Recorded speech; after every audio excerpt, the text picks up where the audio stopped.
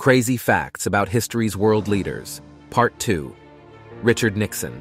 The former U.S. president was a proficient poker player. During his time in the Navy during World War II, he won a significant amount of money that he used to fund his first political campaign.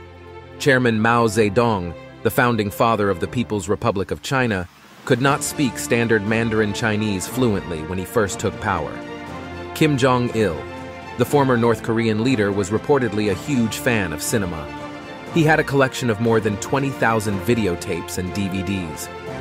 Mahatma Gandhi was a lawyer by profession and studied law in London. Abraham Lincoln is in the Wrestling Hall of Fame.